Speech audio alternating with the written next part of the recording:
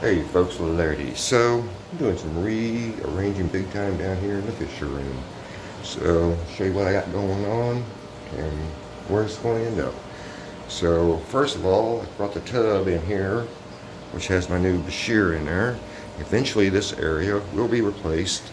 Well, this tub will be replaced with a 90-gallon. I think it should be sufficient to hold him, considering he's going to get about 20 inches long. Where you at, you little squirt? There you are. Nice white one down there. He went about 20 inches long. Let's see. So this is all going to stay where it's at. I ain't moving that thing again. The little 15.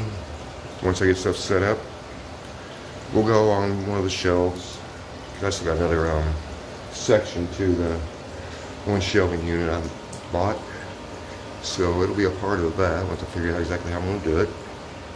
But then again, now we got this nice open space, and what I'm going to do, the 65, which holds all the cichlids, is going to go right there. I may or may not paint that wall, probably not. And then in there, that bad boy with the 3-in-1 aquarium set up, I'm going to be attempting here right by the end of the week. When all said and done, it will go a long ways here. If I do this correctly, I should be able to get 2 more aquariums on there, on the bottom shelving. So basically, then this little guy, with all the crabenzas and the babies, is going to get moved in here. But first and foremost, it will get stripped, cleaned, and I'm just going to get scaped.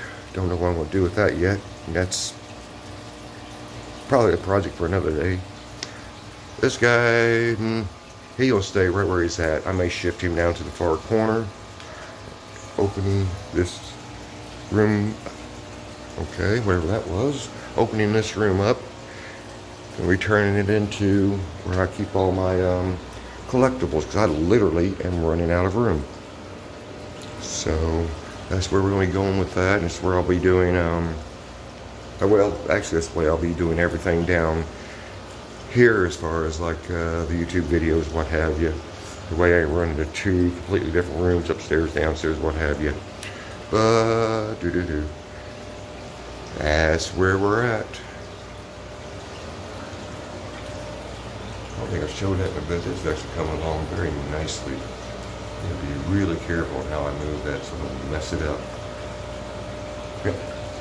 Alright folks, wish me luck, and I'll catch you all later. Actually, I hope to catch somebody tonight at 10 o'clock when I do the live stream. We're doing the hot sauce challenge with Heart of Spice. Alright folks, later.